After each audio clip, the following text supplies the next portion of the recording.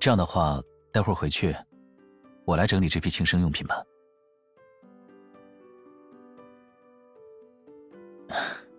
这几天一边工作一边准备这些，累不累？要不要到家先去休息一下？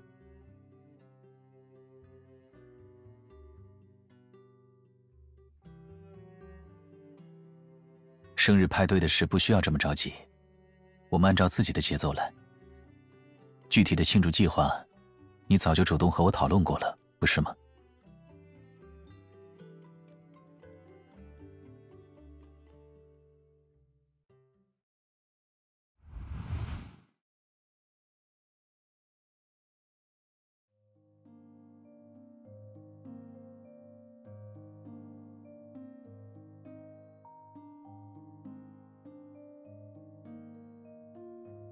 在想什么？这么沉默？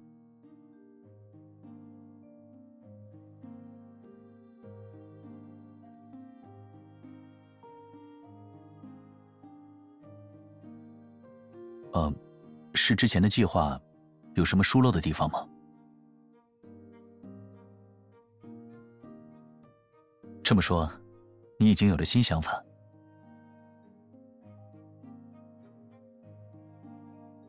怎么会冷清？我觉得生日简简单单度过就很好。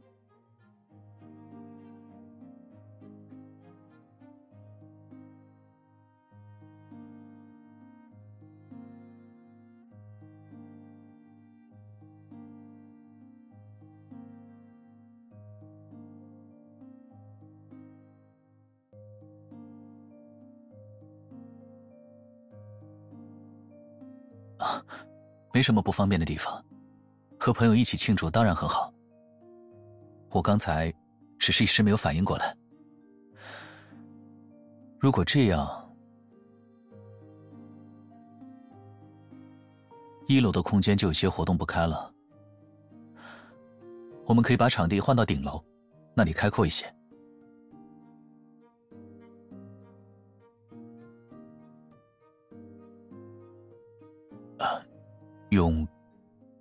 泳池派对。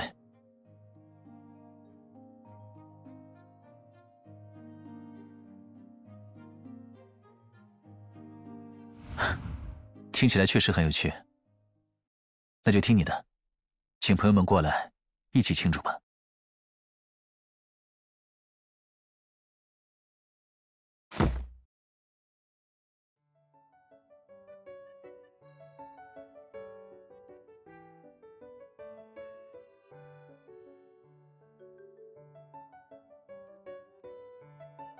气球和流苏的数量太多，全部检查的话过于耗费时间。礼炮又是一次性使用物品，无法逐个检查。我们或许可以用抽查的方式，大概确认一下即可。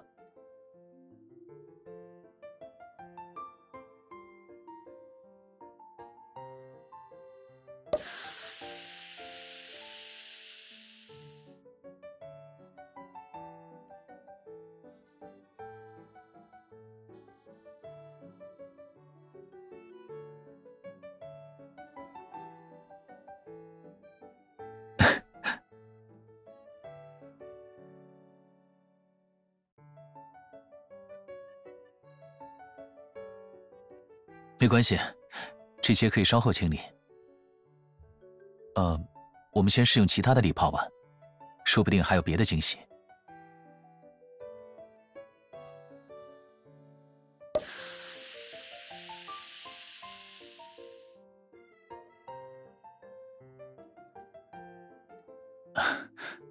虽然之前在别人的庆祝活动里见过，但这还是我第一次上手使用。像你说的一样，很有趣。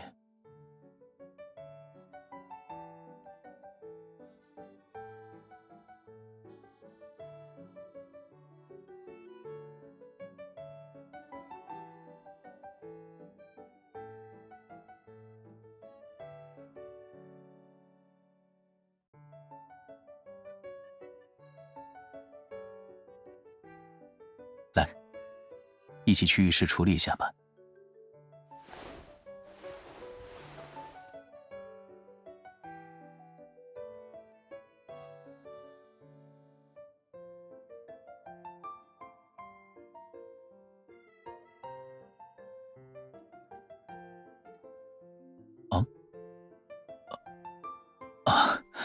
原来刚才我一直是这副样子。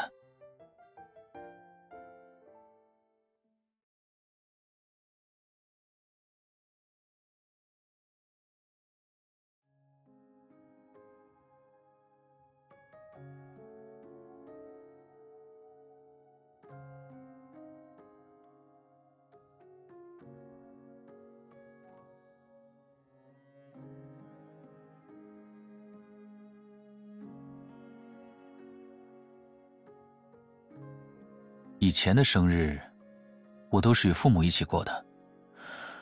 回想起来，我发现自己似乎没有和朋友一起庆生的经历。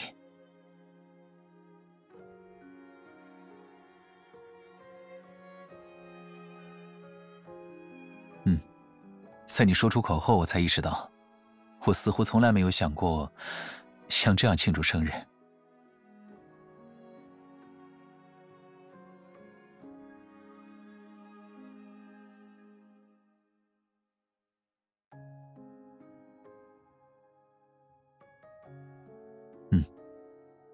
我很期待这次与众不同的生日派对。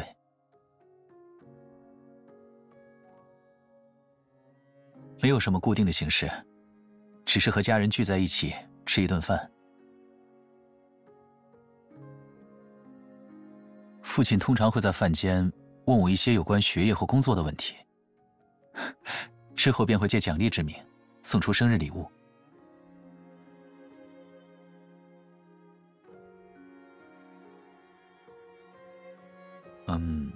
求学期间是钢笔一类的学习用具，工作之后不好归类，大多是些与法律相关的物品。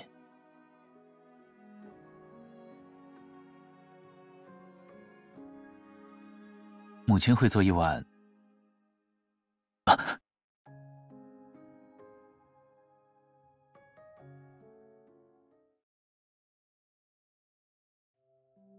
哦，没有，刚刚是我乱动，被衣服里的异物扎到。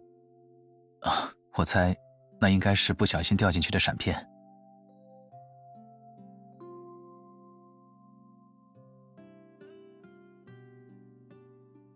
等等，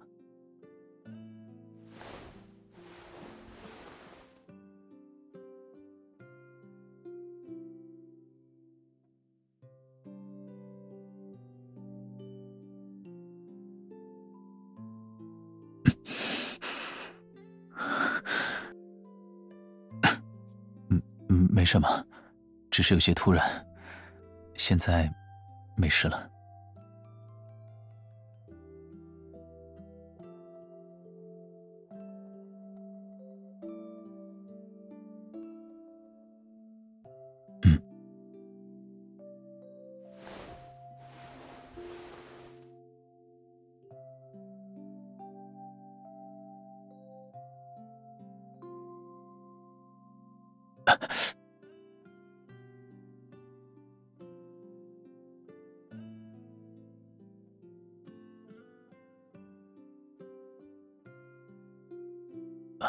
没有，是这里的皮肤不常被触摸，有些痒。你不用管我，继续吧。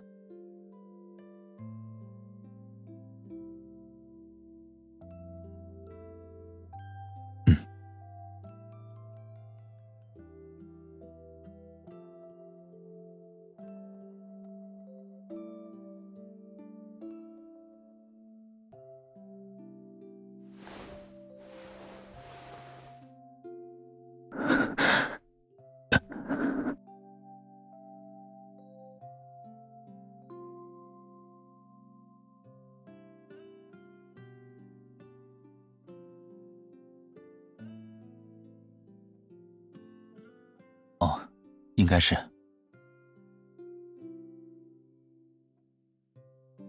你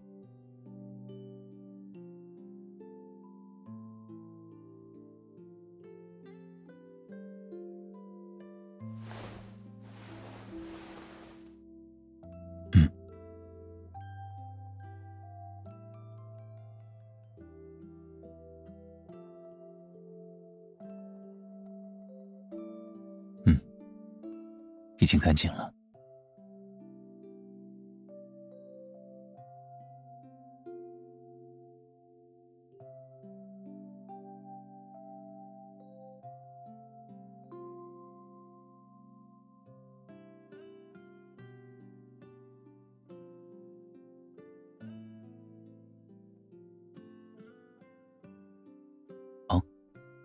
哦，面，一碗长寿面。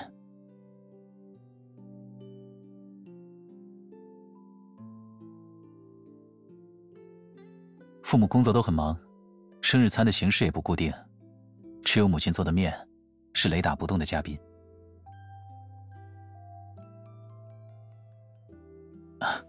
这么说其实并不准确。我12岁生日的时候，有一次例外。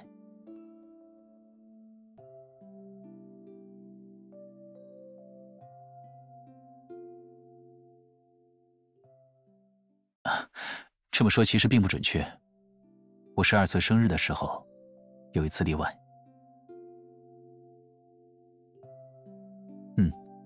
那天父母都有事要忙，便拜托了老师来照顾我。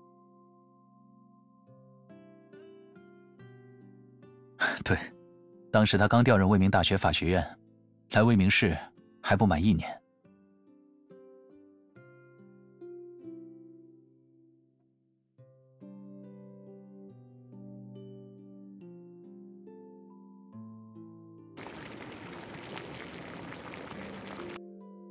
老师承包了我家的厨房，一到家就开始了生日餐的准备。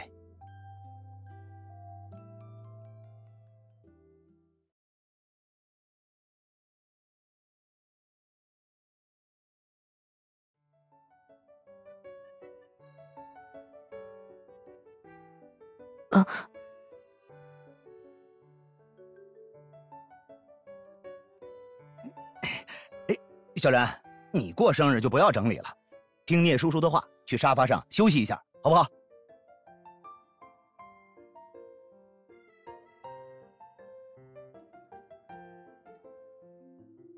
我想看着聂叔叔做饭，感觉那个聂叔叔需不需要我帮忙？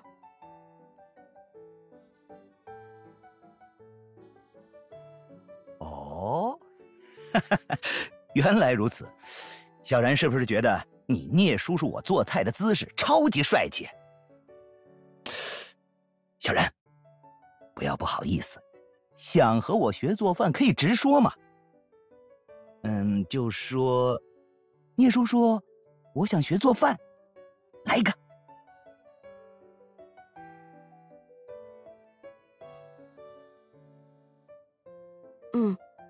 做饭看起来很有意思，所以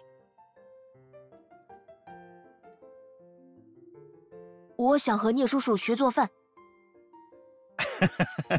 好，我来教你做饭。不过炒锅对小然来说太危险了，你先站远一点，等一下叔叔。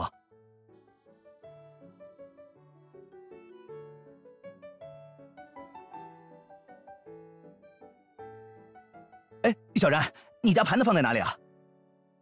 在下面的橱柜里，我帮你取。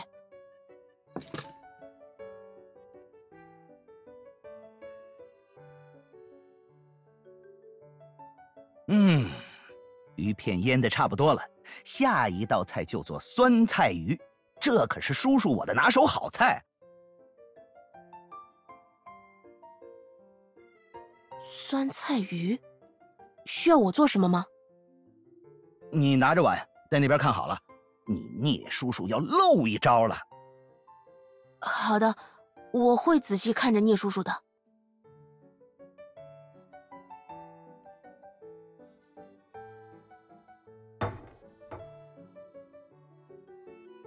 你妈妈特地嘱咐过我了，要给你做一碗长寿面。来，尝尝叔叔的手艺怎么样？好的，谢谢聂叔叔。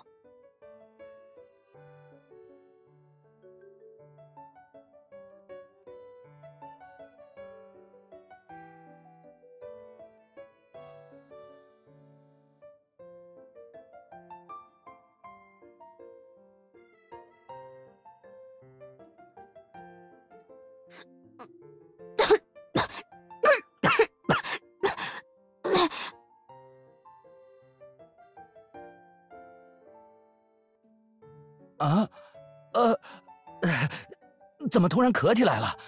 是太烫了，太辣了，噎着了。小然，小然，你不要吓叔叔啊！叔叔可不禁吓啊！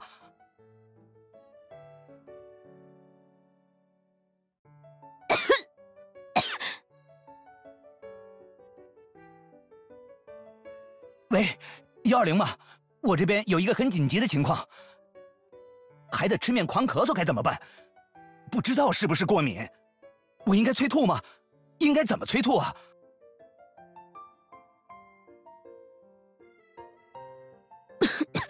聂叔叔，我没事。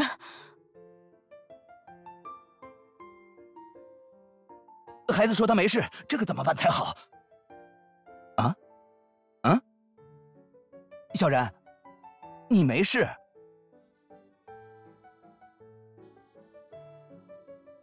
真的没事？小然，要不要和电话对面的阿姨确认一下情况？真的没事，我只是被辣到了，不至于打120。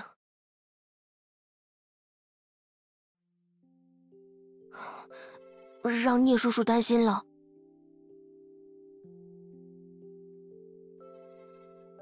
都怪叔叔不好。哎，我本该想到的，小孩子怎么可能吃得了辣？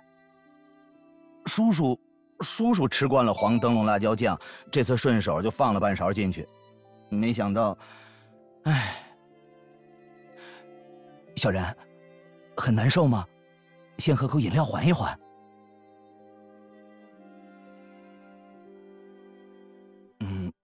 这面还是不要吃了，叔叔再给你做一碗不辣的，好不好？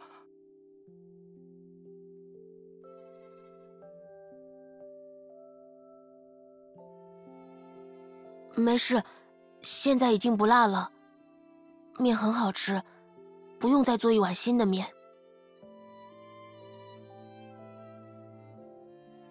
这碗面的辣度对我来说刚刚好。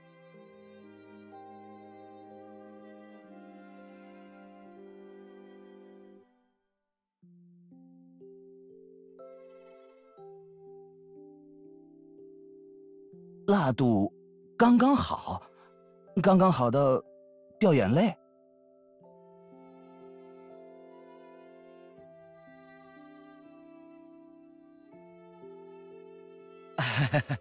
小然真厉害，没想到这么能吃辣。看来是叔叔的面太好吃了，好吃到让小然掉眼泪了啊！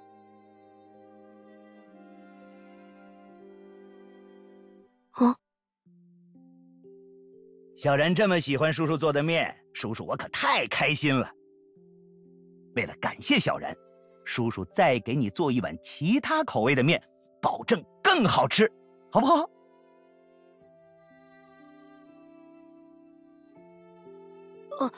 不用。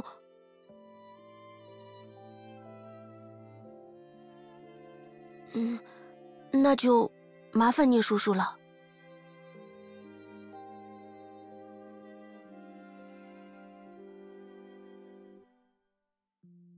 小然，生日快乐！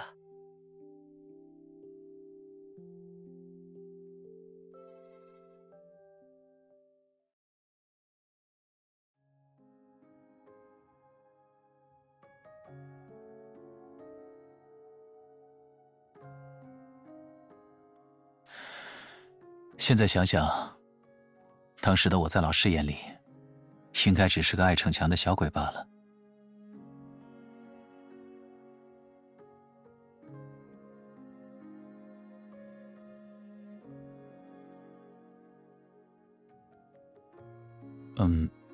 小时候的我还不够成熟，你还是遇到现在的我比较好。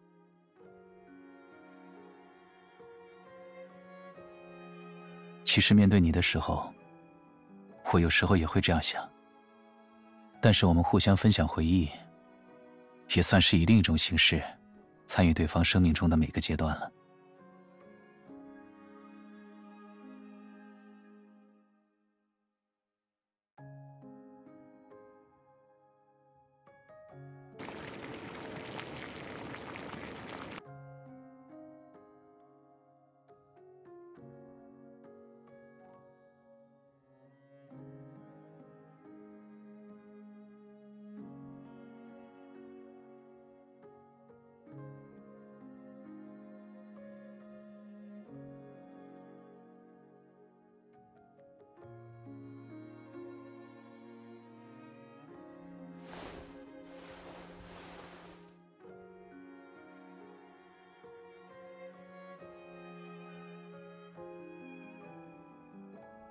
这个案子的诉讼文件，我这里也准备的差不多了，我和你一起吧。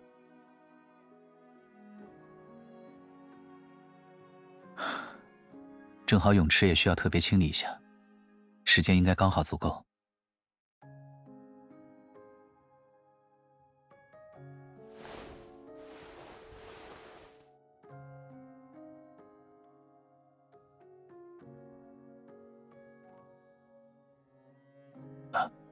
一定。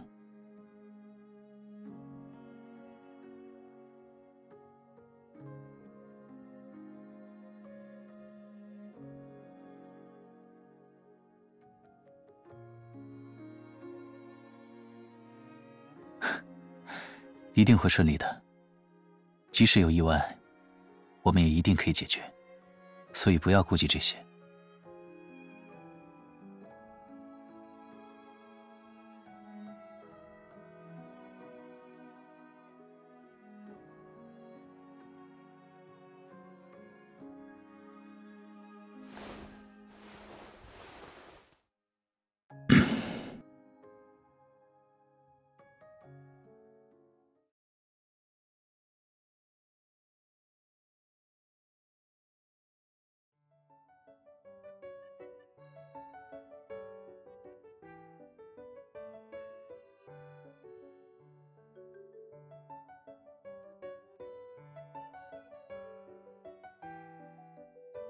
好，这样挂可以吗？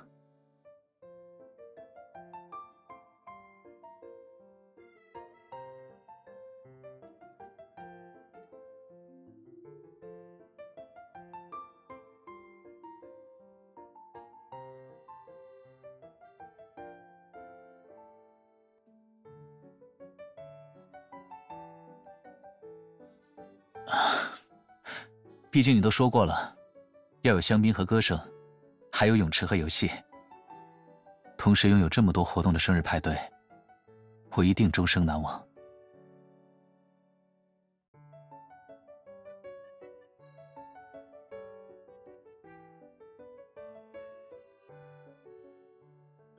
啊？演练什么？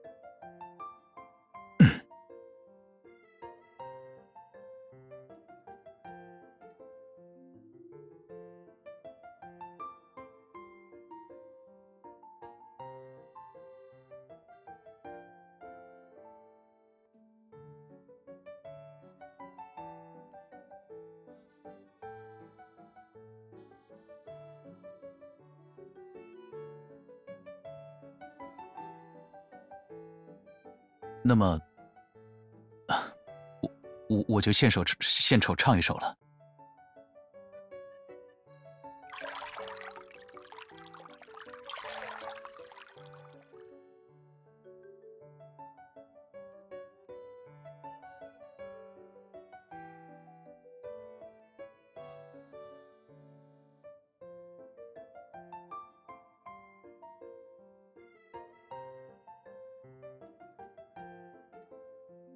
生日那天唱歌的环节，还是取消吧。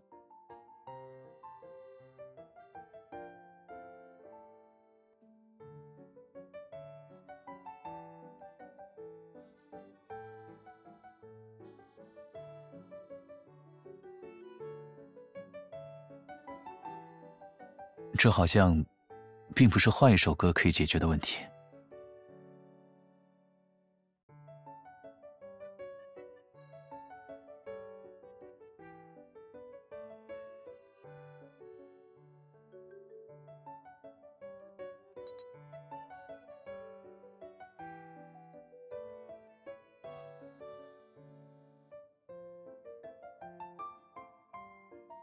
会有点重，我们待会儿往上提的时候小心一点。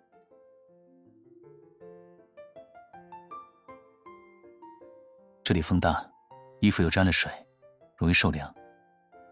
我们先回去取暖，把机器暂时放在这里也没有关系。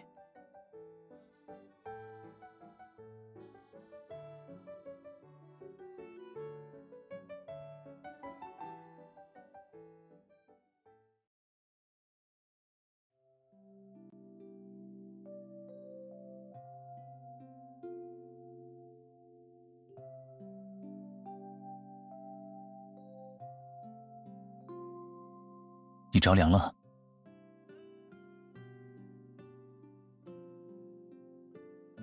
是我疏忽了，我等下给你煮一壶姜汤去寒。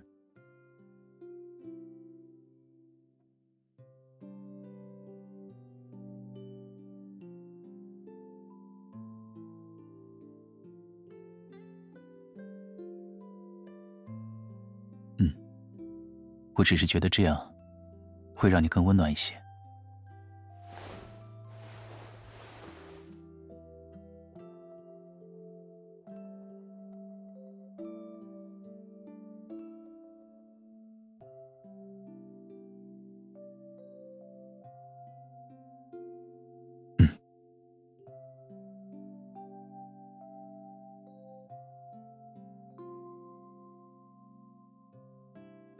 这么期待？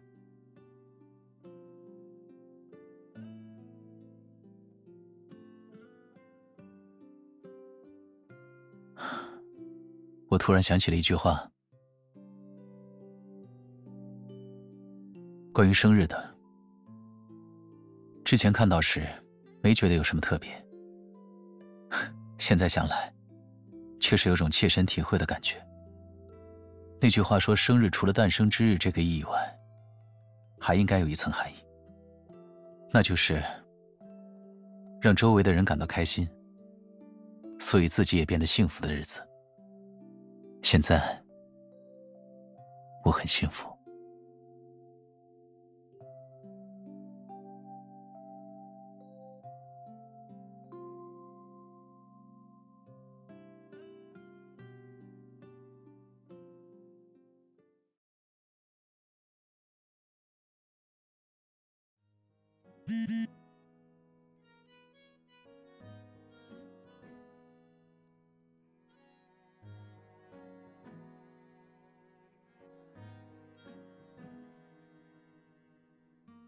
对方当事人的代理律师突然上传了新的证据。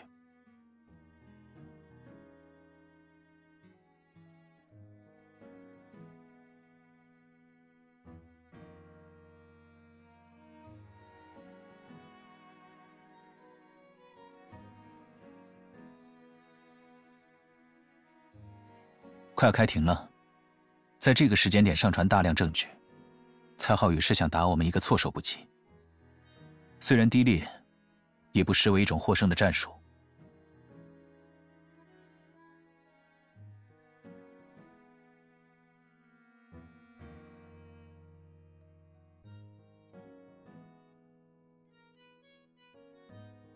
现在还是睡眠时间，你先继续休息，这些资料交给我处理就好。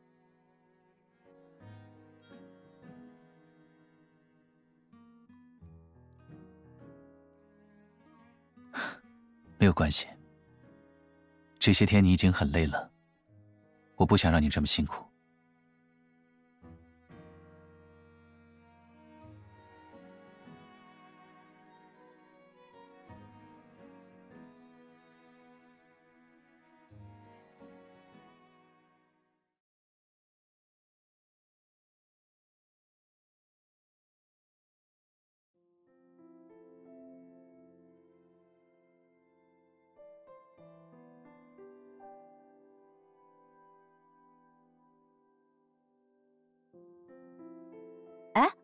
我正要去左然办公室看看你们呢。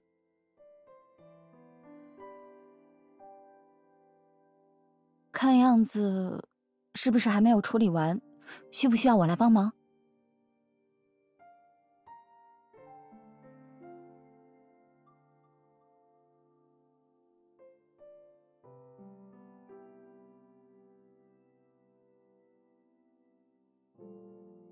那，好吧，我就按照之前商量好的计划，先去左然家张罗派对了。哎，你们不要太勉强自己，安心的忙完再来啊。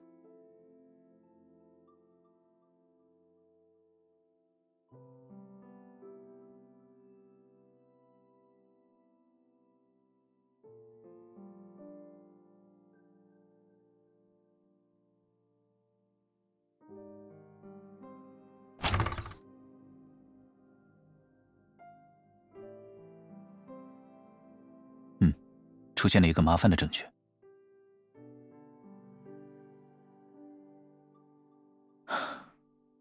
现在我们需要去一趟电影院，查证一件事。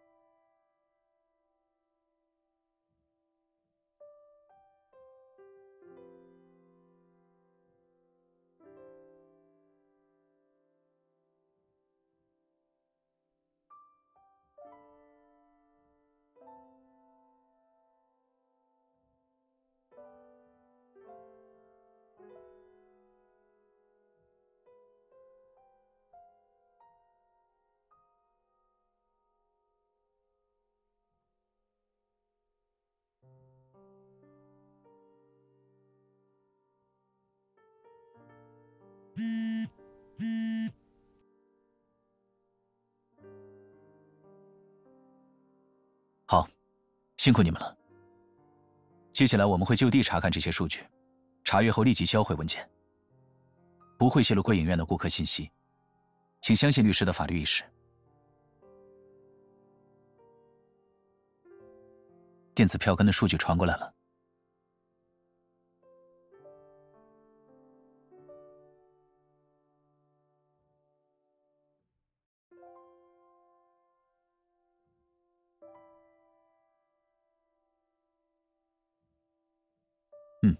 我这边也没有，电影票的有效性可以排除了。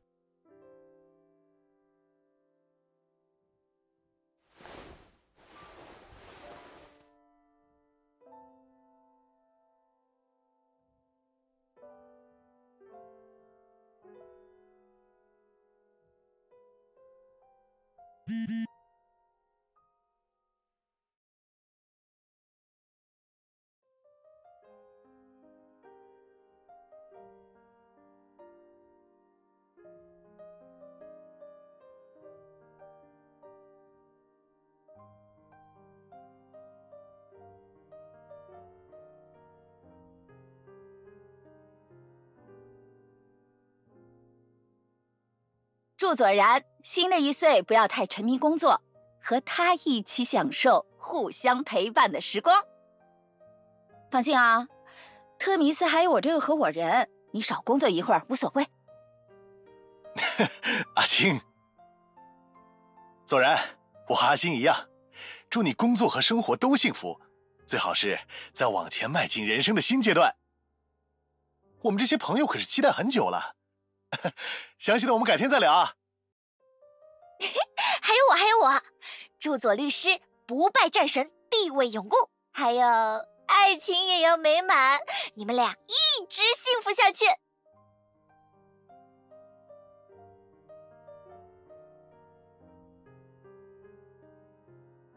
干杯！干杯！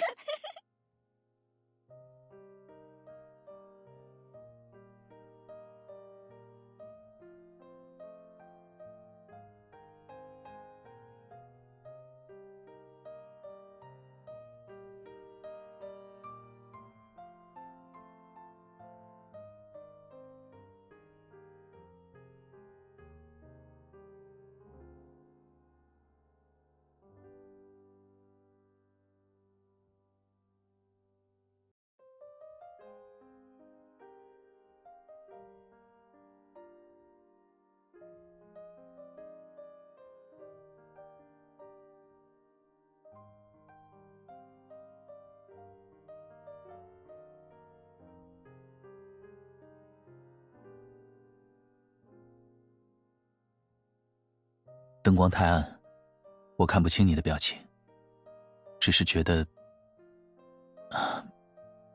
你好像不是很开心。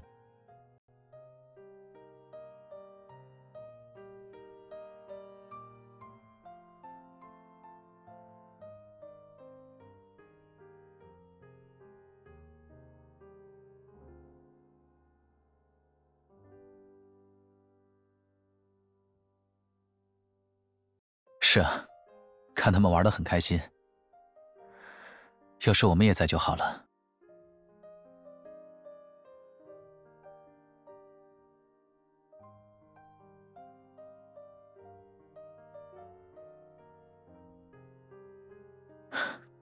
不要沮丧，我完全不觉得伤心。这个生日在我心中依然很特别，而且目前为止都很开心。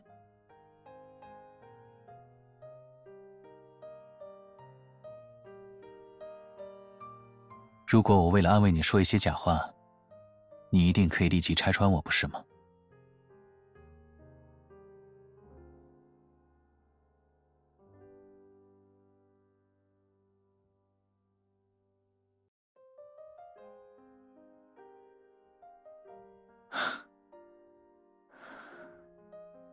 还记得我和你说过的12岁生日吗？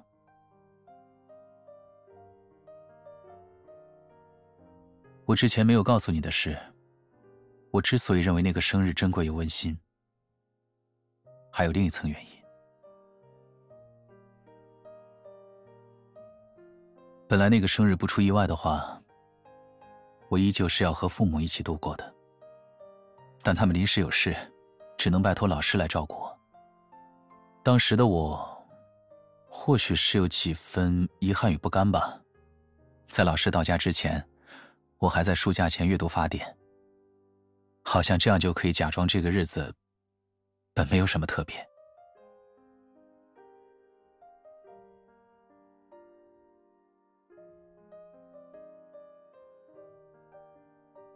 没过多久，老师就来了，他提着一大堆东西，差点拎不进门。把东西整理好之后，还没做饭，老师就累出一身汗。后面的事情你都知道了，老师给我做饭，却不了解我的口味。那个时候，我已经完全没空关心法典了。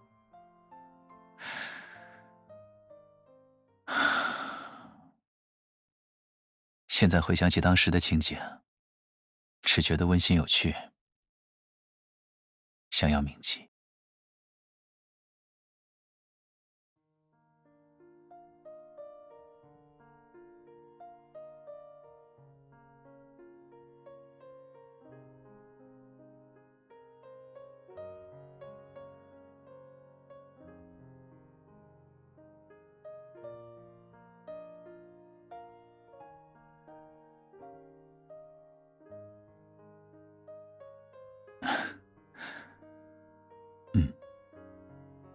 所以我现在很幸福，因为感受到了你的祝福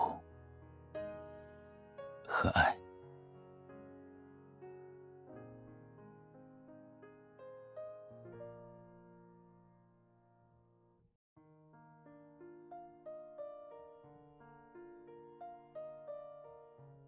我之前说，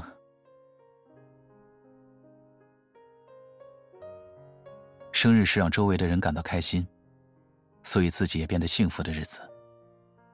但是我在想，如果我感到开心，就能让你也开心起来的话，我想每一天都应该成为你的生日。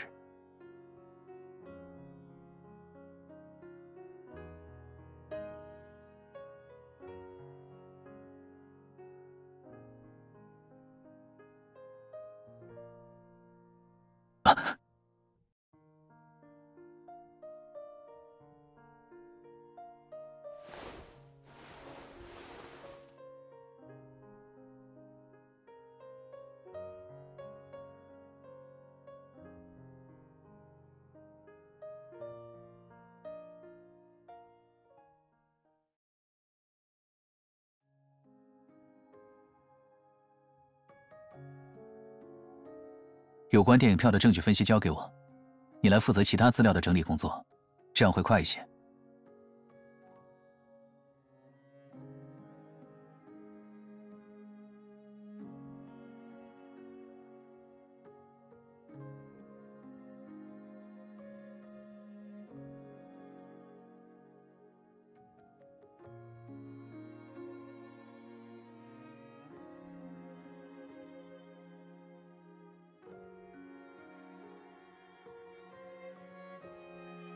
我大致看了一遍，基本没什么问题，收尾就交给我吧。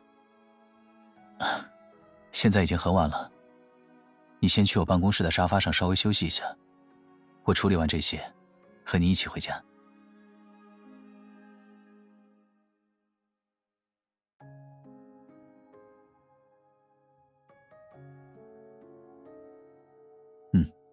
去休息吧，我不会让你等太久的。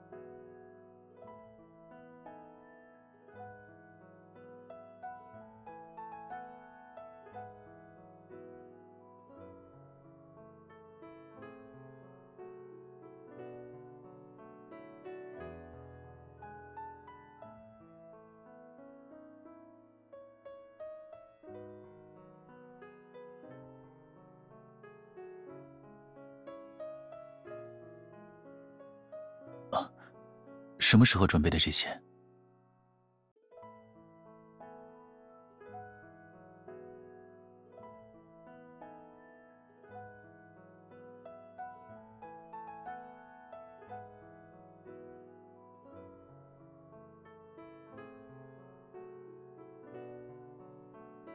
没有，很合适，我很喜欢。哦，我应该说，你为我做的一切，我都非常喜欢。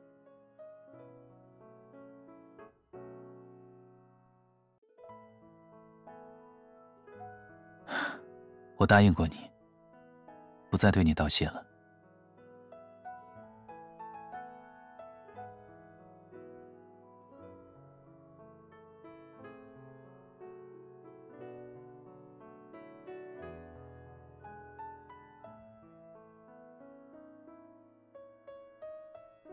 你知道我会喜欢。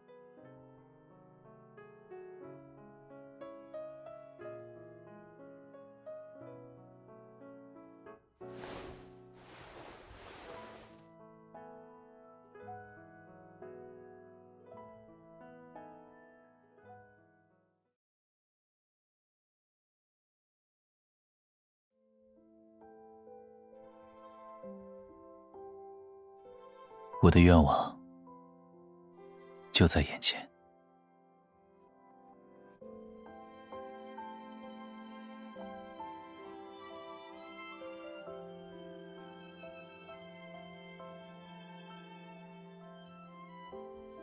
不许，是因为不需要了。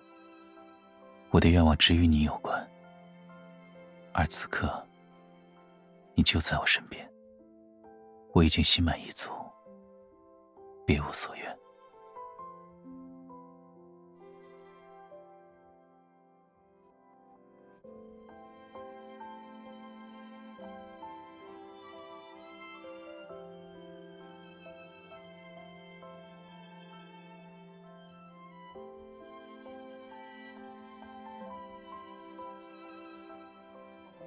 我们永远避免不了遗憾，毕竟可能遗憾才是人生的常态。但正因为如此，我们才能更清楚地看到自己的心之所求。我的心此刻就在对我说，除了你，别无所求，没有什么其他的愿望比得上你就在我身边这件事。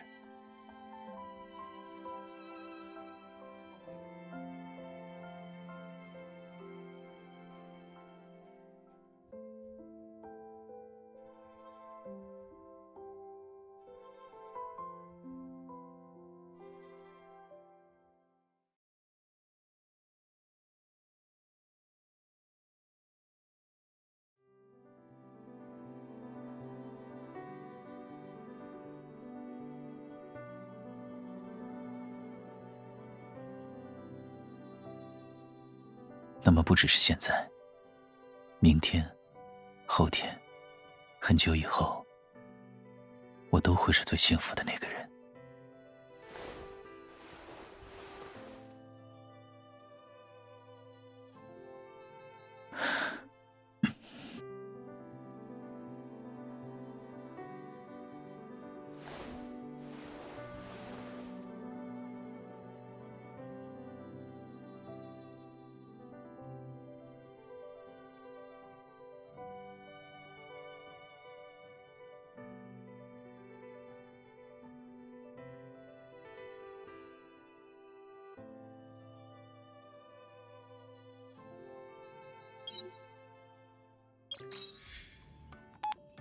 在休息啊，我现在出外勤回来了。刚到家。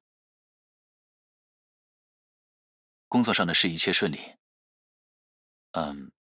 给你打电话是有件事想要和你商量。记得生日那天，翟星他们发来的视频吗？我也想录制一个对朋友们的感谢视频。我在路上打了下副稿，不过总觉得哪里有点奇怪，所以想让你听一下，给我点参考意见。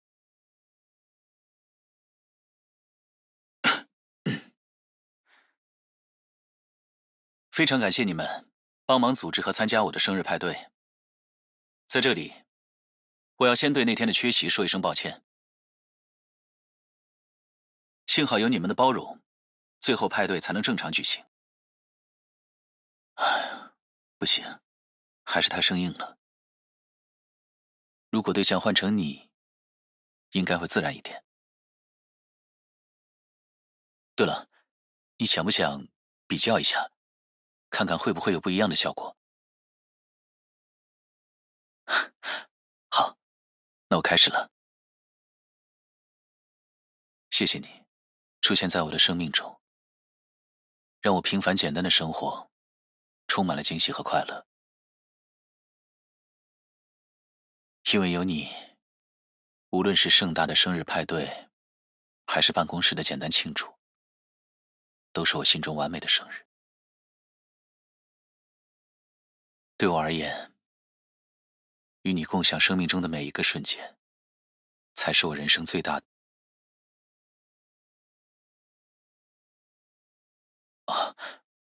不是卡壳，而是我突然想到，有些话，比起隔着屏幕，我更想当面告诉你。